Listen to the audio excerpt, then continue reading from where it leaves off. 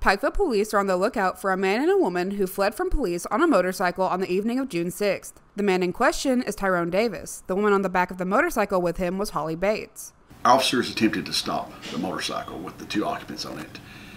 It was traveling on Hamby Boulevard near Byrd Avenue. That's where McDonald's is at.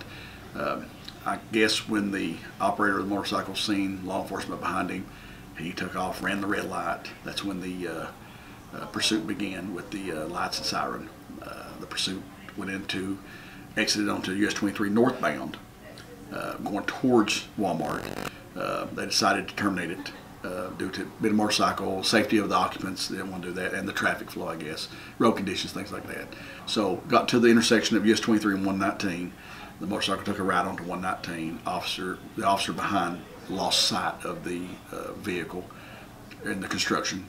Another officer was on 194, saw the motorcycle, turned on it, initiated lights and siren.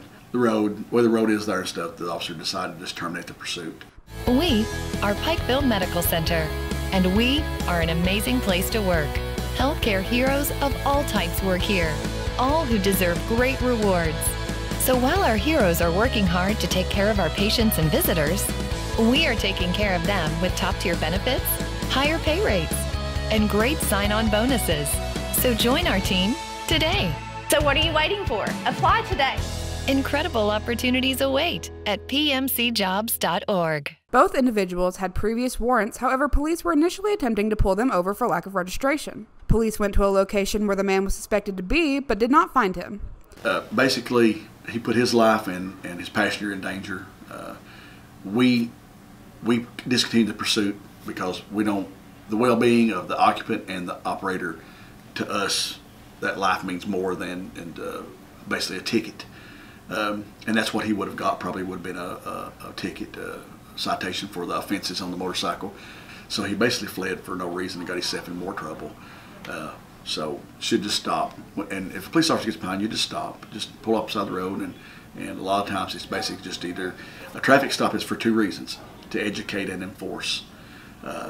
Sometimes you've got to enforce the law, and sometimes you've got to educate. Here's what happened. Don't do it again. Most of the time, it's just basically let you know what you've done wrong.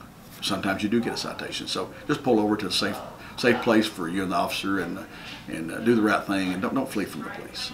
Anyone with information about the whereabouts of either Tyrone Davis or Holly Bates, please contact Pikeville Police Department at 606-437-5111. For Mountaintop News, I'm Kelsey Dean.